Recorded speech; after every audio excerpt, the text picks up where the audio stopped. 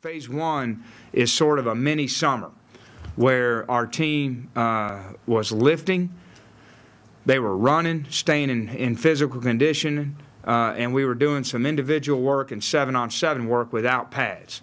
They were just throwing and catching, a little bit like what we do all summer. So it was a good time to recover from the season and then to start building back a little bit, staying in shape and staying sharp. Phase two will start tomorrow, and that's sort of a mini camp. It's a 4-practice window of training camp, and we will not do anything at all that relates to our opponent. So it's all good on good. It's all our plays against your defense, and we play. And we work a lot of fundamentals. We work blocking, tackling, catching, throwing, defending, all the basics. And so this is that opportunity that you really cherish. Phase three will start on Monday, which is we're going to go through a game week as if we were playing the following Saturday. So we'll start on Monday with a scouting report like we always do with our team, and we'll have a standard Monday, Tuesday, Wednesday, Thursday format before we break for Christmas. Give them 2 days off to get them to recover, and then we report on the bowl site for Phase 4, which is Tuesday a game week. So even though it's Sunday, in my mind, it's Tuesday because the game is always Saturday.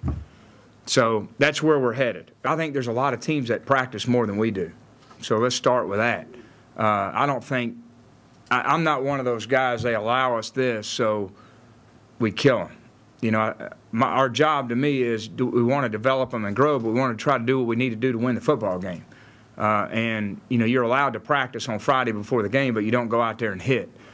So what I've done, Brent, is that mini camp is we're getting after it pretty hard. And it's going to be good on good. There's going to be some tackling. It's going to be physical. It's going to hurt. And, you know, there's kind of 3 objectives of it. One is to kind of bring them back into the grind of football, you know, get them back in football playing shape. There's a conditioning component, and then there's a fundamental component, you know, getting them to improve fundamentally. So that's where we're going to really hump them. All right, then when we go game week, we're going to do it just like we did every game week, no more, no less. And then when we get to the bowl site, we're just going to kind of redo Tuesday, Wednesday, Thursday practice, but a little modified.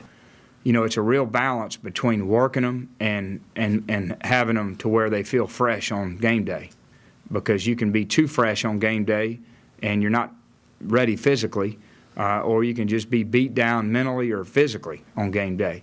And you're always really walking that fine line. It's a hard thing to ever know until they play.